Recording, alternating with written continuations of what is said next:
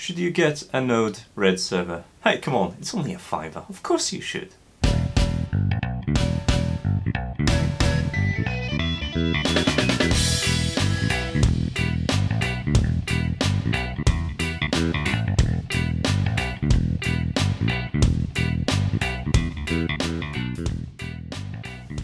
Hi, I'm Matt and this is NotEnoughTECH. This is the first video in a series about getting started with NodeRED. But before we're gonna jump into the NodeRED itself and how to use it, I want to talk about why you should care about having a NodeRED server or server architecture itself. And the best way to explain it is probably with some examples. In my examples, I'm running a NodeRED server on Raspberry Pi Zero, which is brilliant for that. And I'm gonna show you what's the difference between having a server, dedicated server to handle your tasks and creating that extra step of inconvenience and why it's worth it, versus running your tasks or commands directly from one device to another.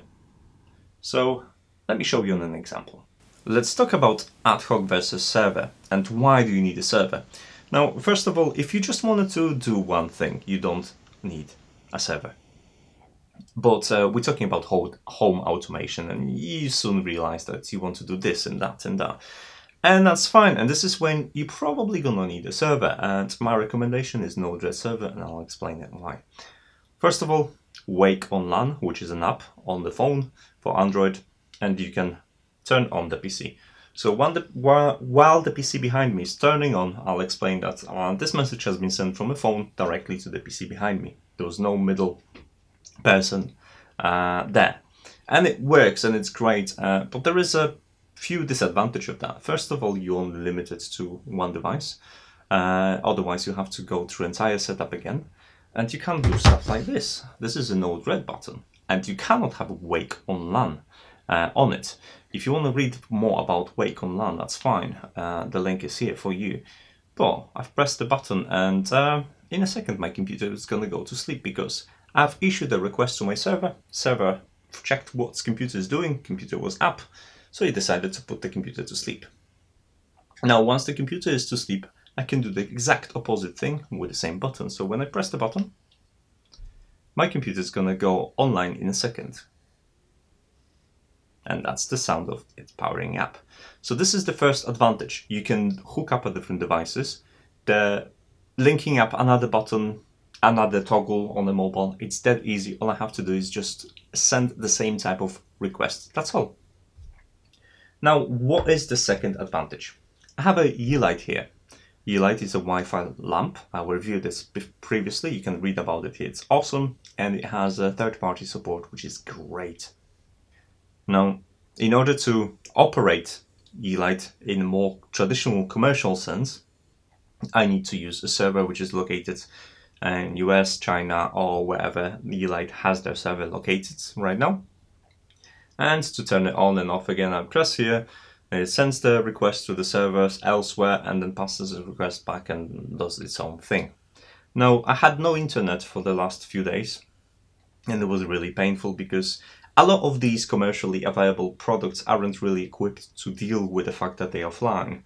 But if you've got NodeRED server, what you have to do is just press the button on the dashboard. This is a different button, and in a second I've got my light back again. So if your internet goes down or third-party service go down, you have a backup solution, locally deployed NodeRED server, and that's brilliant, and this is why you should have a NodeRED server. I guess by now you should really want to have a NodeRED server. If you don't, well, it probably won't change your mind, but if you do, get a Raspberry Pi Zero. The power use is very small, and NodeRED needs to be run 24/7, so this is one of the factors to be taken into consideration. You can obviously run it on different devices if you want to. You can have it on a dedicated PC, Linux machine, or whatever. It's up to you. My advice is use something small like this because it's powerful enough to handle your NodeRED requests and won't take much power. Now, if you're interested in tutorials about the Yelight and Wake on LAN, I did. These are already on my website, so I'm gonna link them in the description for you.